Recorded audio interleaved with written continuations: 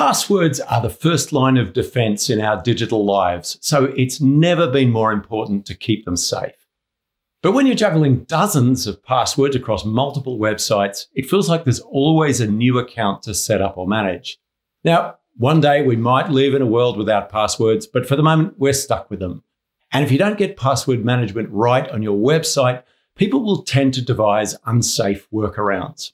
So, this session will show you how to make the most of platform features, in particular how to work with autofill, and how to successfully interact with password managers like the ones that are already built into Chrome and other browsers, to encourage strong passwords and avoid compromised, reused, or weak passwords.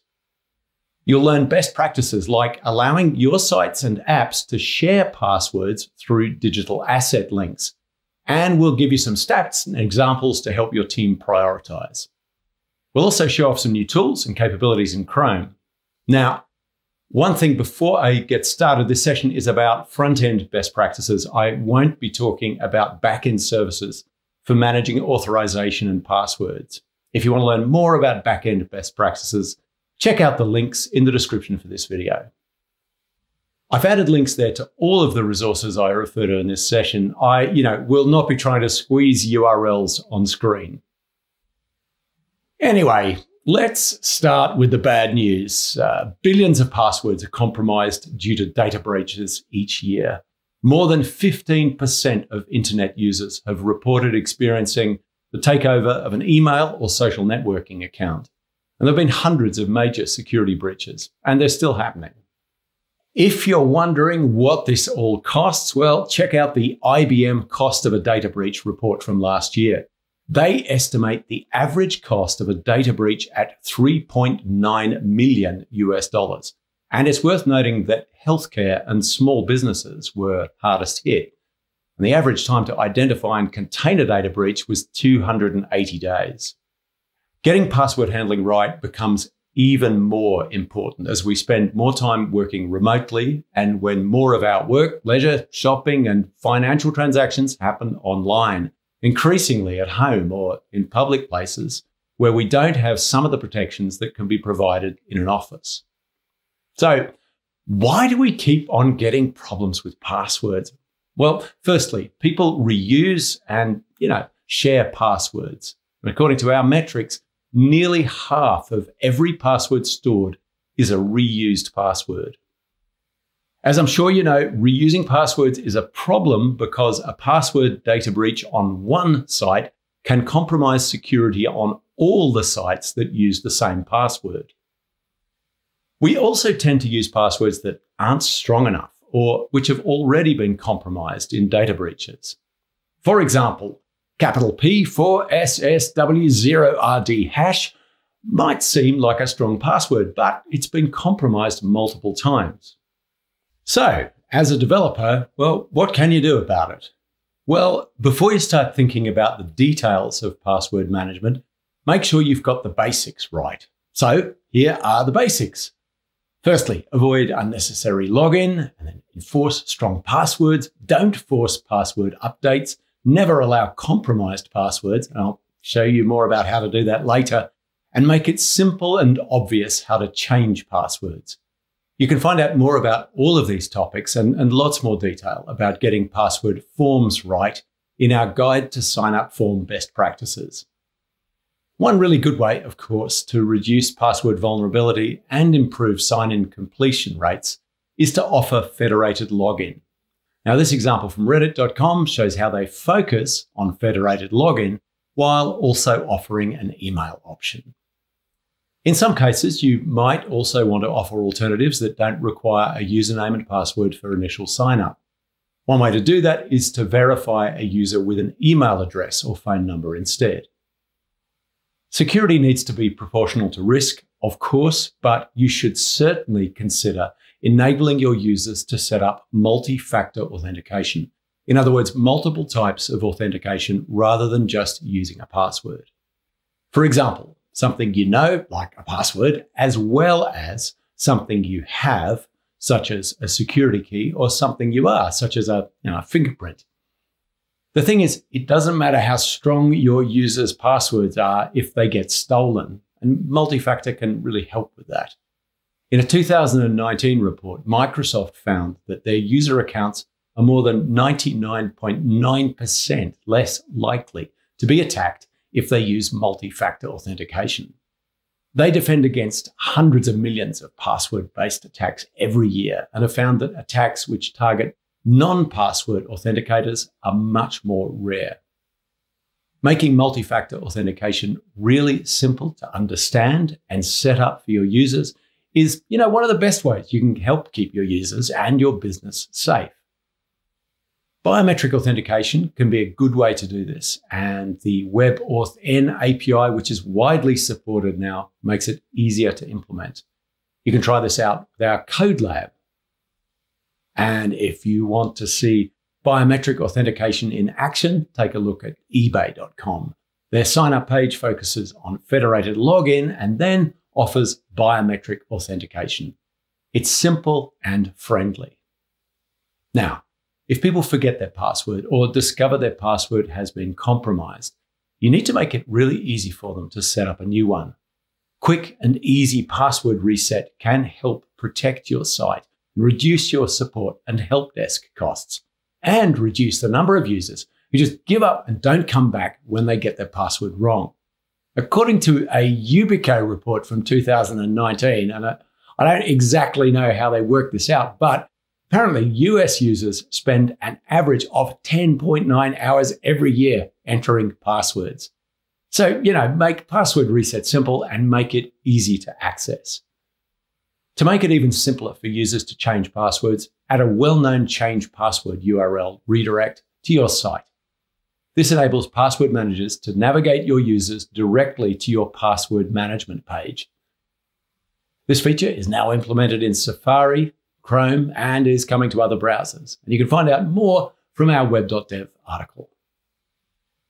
Making sure your sign-up and sign-in forms work well with password managers that are built into browsers or accessed as separate apps is one of the easiest ways that you can make your site more secure. Password managers suggest and store unique passwords so that users don't need to choose, remember, or type passwords themselves. Password managers can help minimize the likelihood of problematic passwords, and because they enable users to avoid typing in passwords, they help reduce opportunities for password theft. With password managers, passwords are bound to the origin where they're generated, which makes it harder for passwords to be stolen by phishing sites pretending to be something else. And that also helps stop social engineering attacks, where users are tricked into providing their password on a site that's actually different from the site where they normally use it. So, password managers are great for security, and they also improve sign-in completion rates. You might be concerned that password managers become a single point of failure, but that's far less likely than user-generated passwords being compromised. As security expert Troy Hunt put it, password managers, don't have to be perfect. They just have to be better than not having one. And that's why organisations such as the UK National Cybersecurity Centre advocate for them. You can check out links to their resources, by the way, in the description for this video. Now, you might also need to handle sign-in on multiple sites without requiring separate account handling for each site. For example, lots of global companies have a different top-level domain for each country where they operate. And what about password management across web and native platforms? Browsers now have a way to set up affiliations that password managers can access. Android and Chrome offer digital asset links. iOS, macOS, and Safari have shared web credentials. So, for example, for Chrome, to enable the built-in password manager to work across sites, you create a JSON file like the one shown here. You host the file in the well-known directory for every site where you want to use it, in this example, the .com and .com.au sites. Make sure that your host permits Google to retrieve the file, adjusting your robots.txt if necessary. Now, to enable automatic sign-in across a website in Chrome and an app on Android, you create an asset links JSON file that declares the relationship between the website and the app. The JSON you serve here will be used on the app side, so you need to include the site itself as a target. Next, you need to declare the association in your Android app. Add a metadata element to the manifest file under Applications, and add an asset statements string resource to the strings.xml file, specifying the asset links JSON file to load. You'll then need to publish the app to the Play Store, released in the public channel. You can find out more about digital asset links from our article on developer.chrome.com. So, password managers can sync across devices, across native and web apps, and for new devices, so users don't have to worry. And each time you remove the necessity for the user to re-enter their password, you take away a point of vulnerability and the potential to lose a customer. Password managers like the one in Chrome also check for compromised passwords and allow you to check if any of your existing passwords have been compromised. And password managers really work. As a result of Safety Check and other improvements launched in 2020, we saw a 37% reduction in compromised credentials stored in Chrome. I mean, that's fantastic. All in all, password managers are a big step towards a future where users never need to think about or type in their passwords. So again, as a developer, what can you do to make your sites more accessible to password managers?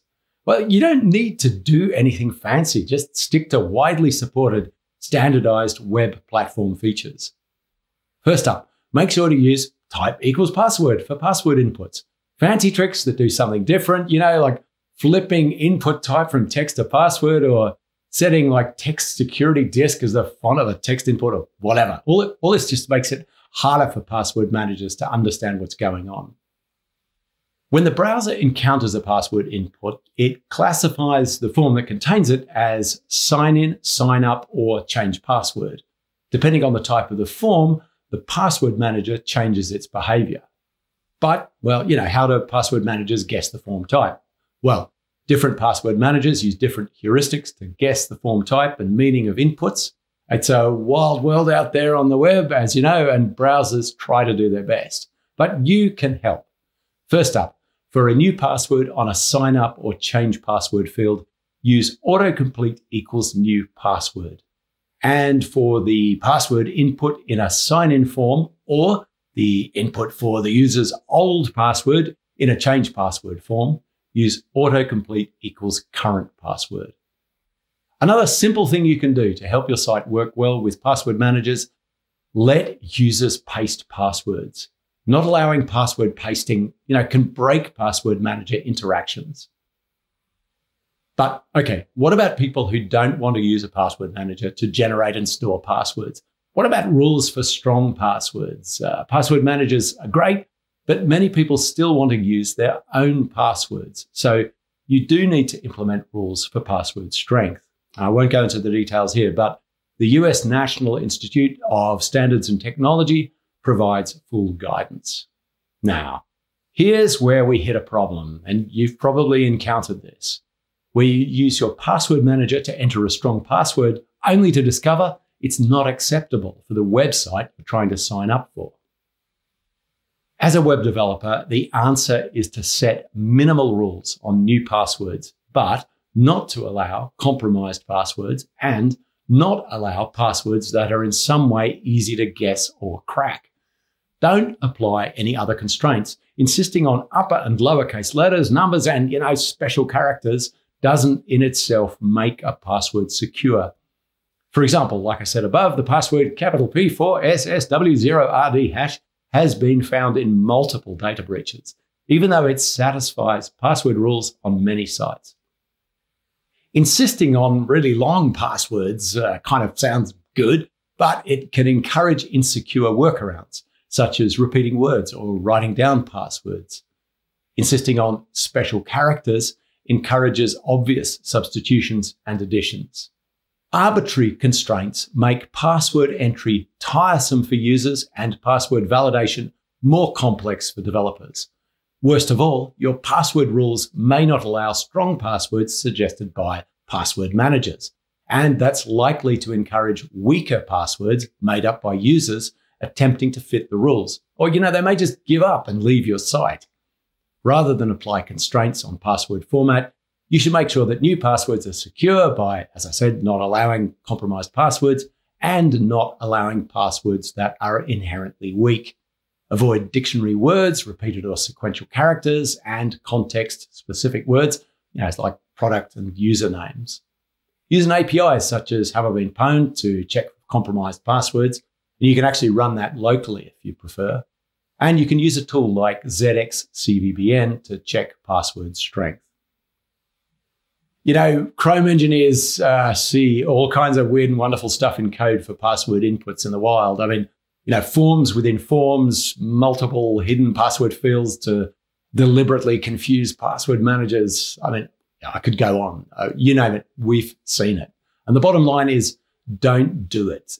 Complex or invalid HTML and sneaky JavaScript hacks are likely to make your sign up and sign in forms less secure, less likely to work with password managers, and more likely to increase form abandonment because, they just don't work very well. Keep it simple. Valid HTML and no hacky JavaScript. Again, you can find out more from our resources on web.dev. Now, here's a final little tip. You can also help password managers by using different name and ID values in sign up and sign in forms for the form element itself, as well as any input, select, and text area elements. In Chrome, you can check how the browser interprets your autofill fields by setting the Show Autofill Type Predictions and Enable Show Autofill Signatures flags. Now, the good news is that an increasing proportion of sign-ins are done using password managers. In Chrome, around 50% of website sign-ins are now assisted by the browser. And as I said, in 2020, we saw a reduction of around 37% in compromised passwords. That is really great news. But, there's still room for improvement. According to our research, even though the number is going up, which is great, still only 32% of people use a password manager. In most parts of the world, around 20% of people or more still physically write down passwords. In the US, it's actually 25%, and it's like people putting, passwords on yellow sticky labels on their computer screens or whatever. Anyway, we need to get that number down. So to find out more about working with passwords, like I say, check the links in the description below this video. And thank you so much for watching.